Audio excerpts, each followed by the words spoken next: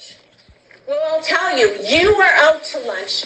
If you think it's acceptable to not show up because you think there's some pride activities going on at school, right?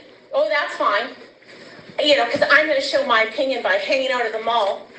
But meanwhile, all of those kids who are, you know, involved in, say, the Gay Straight Alliance or whatever, I don't even know if we have that anymore in our school, they're here when we did Ramadan for Lion Time, and they're showing respect in the class for your religion, right, for your beliefs.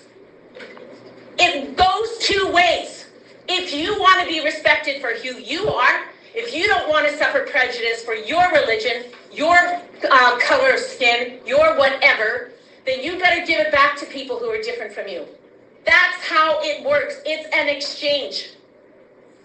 And it isn't like that in all countries. As I told you, in Uganda, literally, if they think you're gay, they will execute you.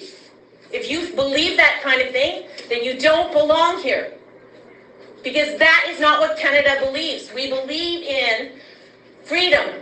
We believe that people can marry whomever they want. That is in the law.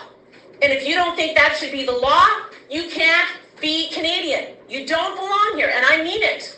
I really mean it. And it's not a joke, Mansour. I said back and forth. You want it, you got to give it. It just makes me angry. Sorry, I'm a little worked.